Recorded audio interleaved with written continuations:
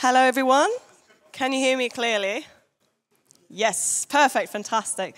So I want to welcome all of you to CHASM 2024. This is our second conference ever, and it's quite, an exceptional moment for us because not only is it one of the biggest events ever, but we're also aiming for it to be accessible. So as you can see, we have fantastic sign language interpreters with us. You have to tell me if I'm talking too quickly. And they will be also indicating you if you might be speaking too quickly, also for them to be signing. We're recording the whole event, and it will then be available for everyone on YouTube.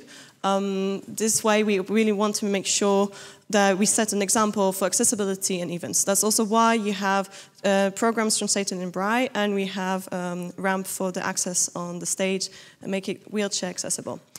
Why is it so important for us? So maybe a few words about CHASM. CHASM is the community of human analog space missions. So the majority of you are part of analog missions or have been part of, have organized something or are very interested. And the problem is there's so many of them. So many of us from so many different countries and organizations, and there's no standards, there's huge discrepancies, and there's actually a lot that we can exchange on. So many interesting points, so many research to be conducted, so many points to be improved. And one topic is parastronauts. And this is the whole theme. It's not just analog missions, but also parastronaut and accessibility. Because as we can see, there's huge discrepancies between people, but also between types of handicap. And we want to really set an example in our events, but also in the research that we do. So CHASM, what is it exactly? It's conferences, it's events that we did in workshops, but it's also ParaCHASM, which is a consortium on research on parastronauts, and it's also a wiki database of analog missions. So if you've been pestered in the last year and a half with us to fill out the database, that's normal. It's because we want to make sure that there's a way to research all those missions and to know about those missions for the wider public and also for other people from analog missions. And lastly, there's also a research database that we are now working on, which is compiling all research related to analog space missions to improve research quality, but also to avoid redundancy. So this is what CHASM does. I'm incredibly thankful for all my team, really. It's been more than a year and a half to plan all of this. And all of us are working or studying on the side, so all of you are actually in the same situation, I believe, so you know what it is. But I think having all those fantastic speakers also with us is really a testament to how much work we actually put in this and how important this topic is to all of us. A little bit of etiquette, so before you speak, please, normally about 5-10 minutes before, go to our audio-video support team. Woohoo! Big shout out to them. And they will be miking you up. Okay, so they put a little mic for you, or they will give you some microphones. The sessions are about 45 minutes long, except for these ones, the first one. And at the end there's a Q&A, so we'll be passing microphones. Just make sure, again, that you speak clearly, not too quickly, so not like what I'm doing right now, I guess. And so that everybody can understand you. Obviously, most of us, our native language is not English, so make sure that you are understandable and it can be translated. Put the mic on, Q&A at the end. We have lunch planned at midday, and then we have some sessions. We're going to have a panel talk this afternoon about parastronauts, and then at 5:30 we'll go and do a group picture so that we have a nice souvenir from this. But then we start again on Sunday, so don't worry. I just want to make sure that everybody's there because some people will leave a bit early on Sunday. So let's get a group picture at 5:30 this afternoon. Chloé Carrière cannot make her talk today, so she will probably come tomorrow for a 10-minute intervention. So we might be starting a bit earlier, let's see. But I really want to thank not only our sponsors, but everyone who supported us, included Master Society UK, SGAC, the Divinas and Figures group. We want to thank Nagra GTS also, who helped organize. Thank my team, and of course, eSpace and Space Innovation. And speaking of which, I think that Martine has something that she wants to say. So thank you so much, and have a wonderful session.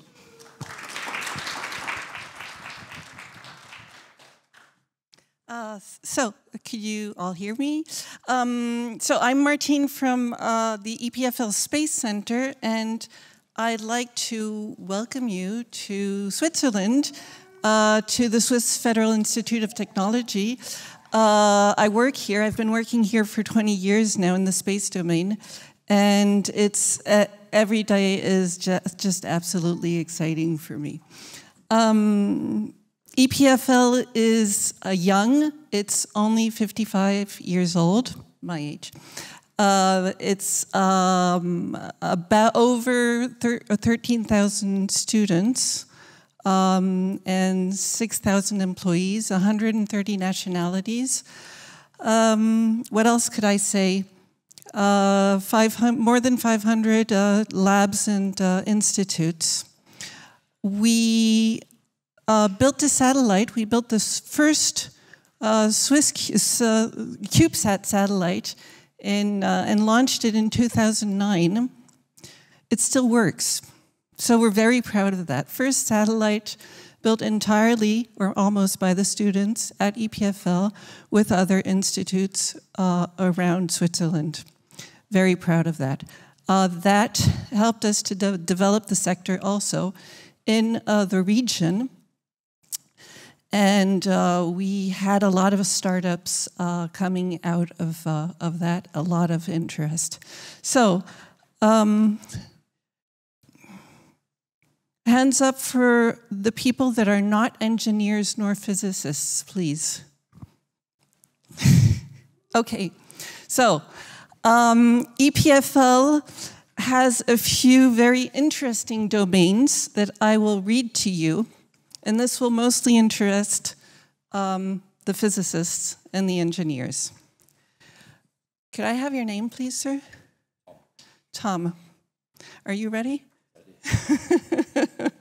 So, optoelectronics and integrated photonics, micro-electromechanical systems, micro-optoelectromechanical systems. Good. Electrical, electronic, electromechanical components. Ah! Try that one again. Should I have to do that one again? No, yeah, please. Yeah. Okay. Electrical, electronic, electrico-mechanical components, material science and associated processes, advanced manufacturing, metrology, micro and millimeter waves. So that is not really very touching for me, so I'll give a few examples to the people who are neither engineers nor physicists.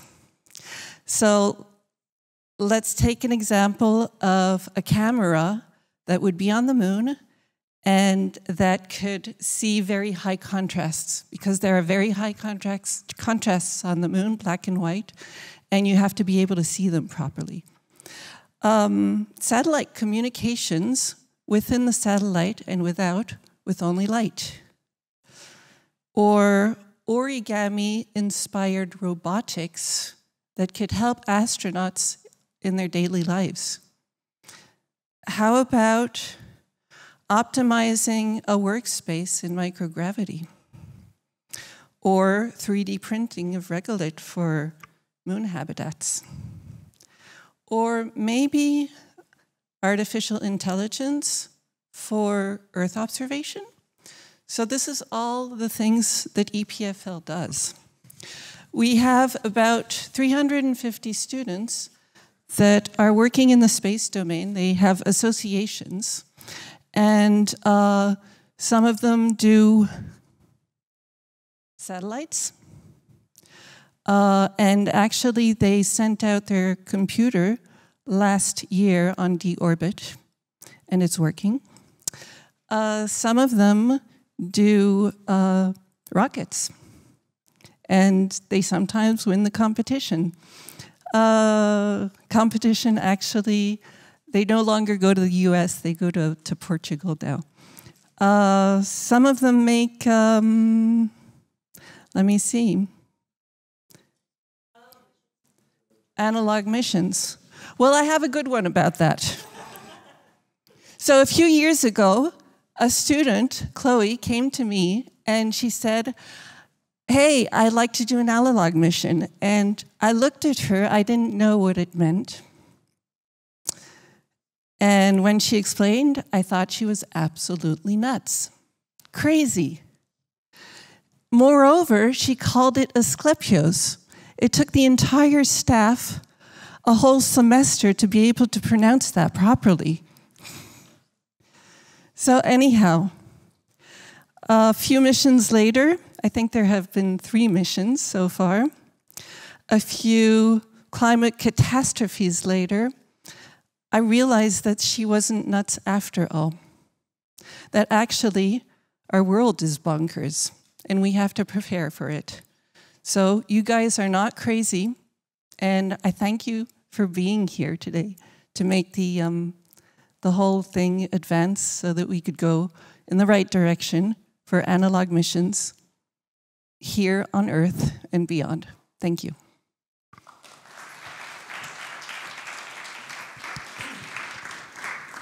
So thank you so much, Martine. Thank you so much for the EPFM support from EPFL, eSpace, Space Innovation, really. It's thanks to them that we are here today at EPFL. It's such a wonderful university here, such high quality studies and high quality work, fantastic organizations. And also there's the lake and the mountains, which, you know, like that's all you want as a student because you're not working 40 or 60 hours a week. And we're in a very cool wooden igloo today, which is sort of resisting us a bit, giving us a few challenges. It's giving us a few challenges, but also to give you some context. The last time I was in that room was to listen to astronaut Claude Nicollier, actually. And he was talking about his life first as a test pilot before talking about his work in as an astronaut. And he was a professor here teaching. He stopped teaching in June, actually. But this gives you an idea of the quality of the classes that you can have here and how just a fantastic environment it is to be here. And I think having the Asclepios missions being built here was a huge inspiration. And fun fact, the first talk of the day will be actually Asclepios. So in a few minutes we'll get started. And I wanted to actually start with Asclepios because this is how things were born for me. This is how I got into the Analogue world. It was because Chloe and the whole team of Asclepios put online a little image saying, do you want to be an astronaut? And I was like, yeah, of course. But of course, ESA only recruits like every 15 years. I was like, they're not recruiting this year either. So of course, naive as I was the first one to send my CV in and my motivation letter. Literally, like they posted it 20 minutes, bam, was in it, you know. And if you're around a recruitment later, I become commander of the Asclepios 1 mission, and then our mission got postponed. And that's when I realized there's so many of those missions, and there's, you know, no one's talking to each other. So this weekend, it's about exchanging.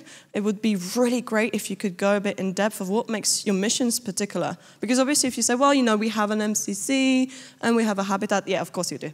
You know, or maybe you don't have an MCC, but most of the general stuff will be there. But we like to see the nice stuff. What makes it you, you know? What makes your mission particular? What do you want to share with us? Okay. So this, we're really excited about the little crunchy bits, but of course, if you can give an overview of your mission, that would be really, really appreciated. I have the sites for this morning. I think this afternoon I'm still missing one, but otherwise, please come and send them to me. And also, if you have any problems with photos, I sent already in the initial message, but if you do not want to be photographed, also just do let us know, and yeah. I think we can slowly switch to our first speaker, and please wait for the end of the sessions for questions, and don't hesitate to mingle, to join the WhatsApp group. You can see the QR codes in some different places in case you want to exchange contact. This is really about exchange and learning from each other. Okay, so have a fantastic session, and Stefania, please come on stage. Thank you.